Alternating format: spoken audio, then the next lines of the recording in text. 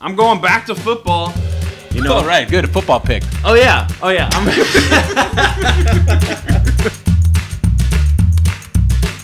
Welcome back to Pick 6 with John and Nik. This is week 5. I am Nik. I am John. John, we had an epic week last week. 4-1-1, 4-2.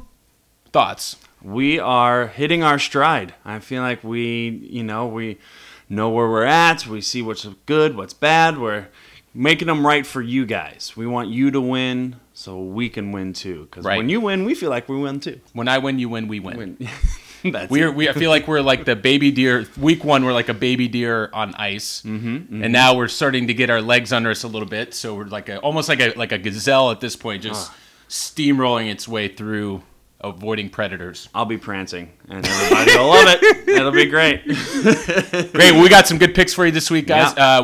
John will go first this week. I'll do it. It's his turn to go first. So, John, why don't you start us off? As the college football Nostradamus, I'm going to stick with my college football picks. I got 3-3 again this week, folks. So let's start with Cincinnati.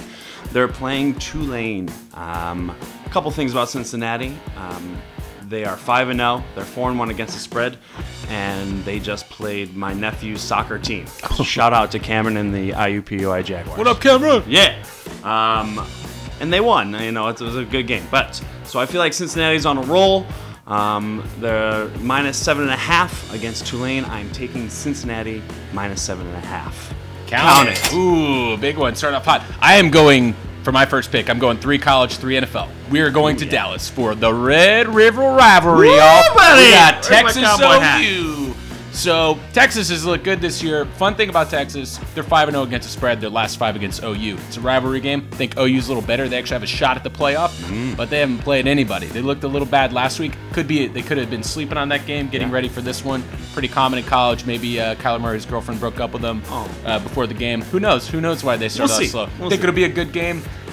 OU hasn't played a ranked team. Texas is pretty good this year. I think Tom Herman's good in the underdog role. So for that reason, eat some brisket, watch this game. Take Texas +8.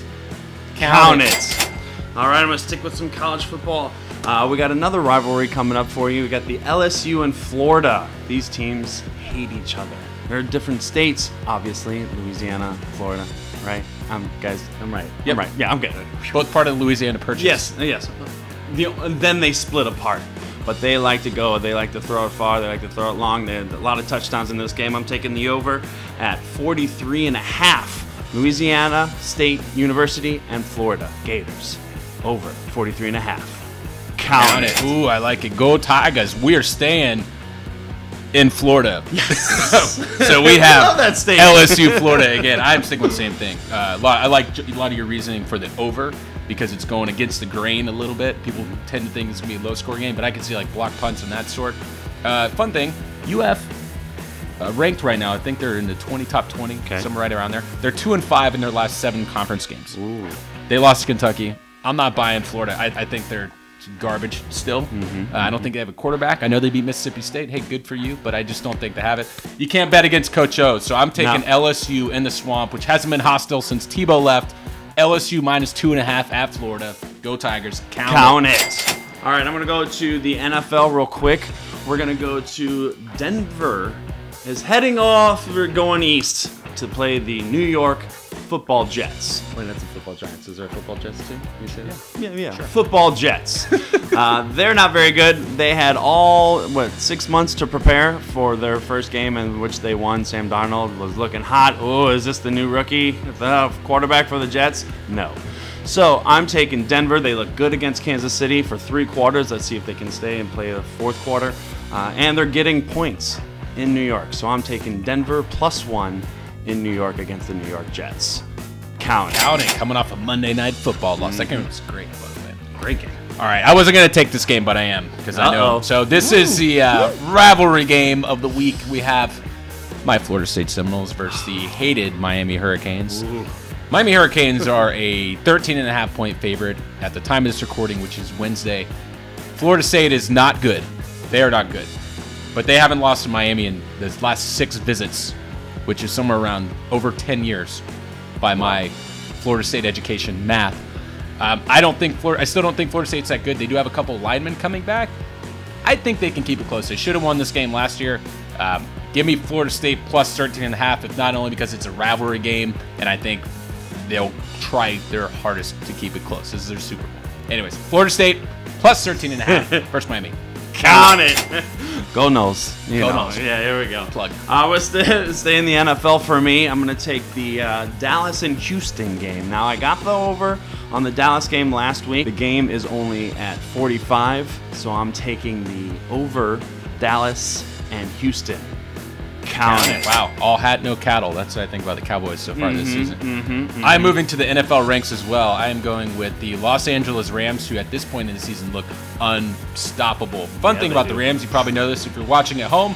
Rams are 3-0-1 against the spread this season. They're 6-2 against the spread the last 8 road games. They're playing at Seattle, who, as we know, just lost one certain finger-flipping Earl Thomas.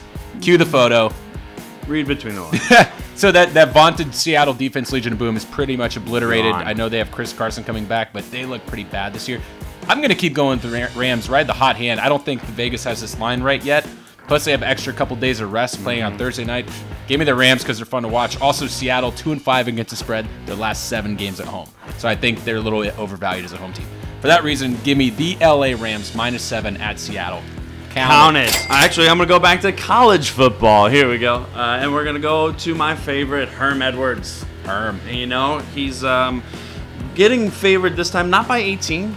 They're heading into Colorado. I think they're going to win that game outright. And so I'm going to go ahead and take Arizona State Sun Devils against the Colorado Buffaloes +2. Count it. All right, we are going to the Big Easy for this next one. The Saints have been fun to pick this year because they score a lot of points. They're so fun to watch with Alvin Kamara. Exactly. I feel like I pick them every week, but you know who's coming off a bye? A little team with a racist name called the Redskins. Ooh. The Washington Redskins. We won't be able to say that on the show next year probably, so get it out of your system now while you can. The Redskins have been pretty good with Alex Smith. The Washington Redskins have been pretty good with Alex Smith at quarterback. I didn't think he'd be as effective as he is, but that little dink-and-dunk offense is working for them. Saints have been scoring a lot of points. I feel like just coming off a bye is mostly why I like the Redskins. Also, the Saints have hit 5 of the last 7 overs. I'm not taking the over in this game, but the Monday night game, always fun to pull for points. There's a bonus for you. Yeah. Mostly I like the 6.5 points. I think that's a lot. I don't care that Mark Ingram's coming back.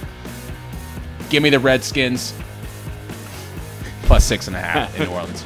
Count it. All right, my last pick. I'm going back to Cincinnati. Woo! I went to college there, or almost went to college there. You knew a guy who went to college. Yeah. There's some people that went to college in Cincinnati.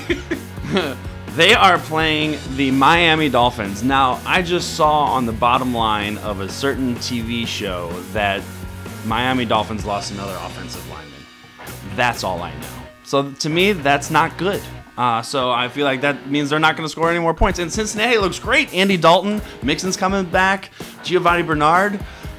Tyler Boyd looks good. All these humans that are on this team are really coming together. The line is only 6.5, -6.5 for Cincinnati.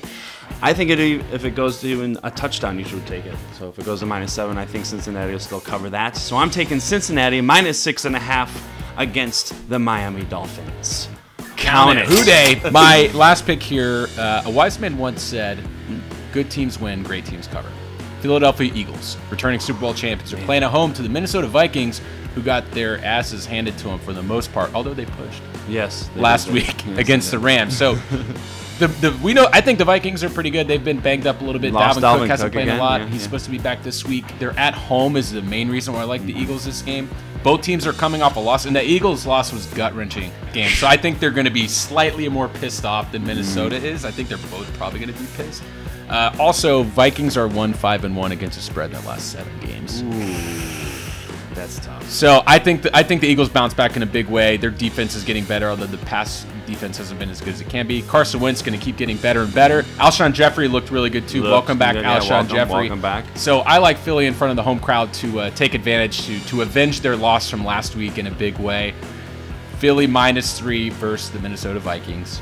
Count it. That's our picks for this week. John, how do you feel this week? Oh, man, I'm feeling strong. We are some kind of red hot, man. Yeah. We are. So, if you're not following us, you should at handlebar_TV on YouTube. Yep. So make sure to check out our picks. Lay some money down if you want free money. You could have probably paid for your kids' college by now if you would have just been taking all John's picks. Right. 5-1, 5-1. Oh, Nostradamus of college football. Yeah. We affectionately refer to as College Nostradamus here on the show. Yes. I feel pretty good about this week. I think John does as well. Yeah. That's all we have for you this week, guys. Thanks for tuning in. Make sure to subscribe to Handlebar TV on YouTube where you're watching this right now.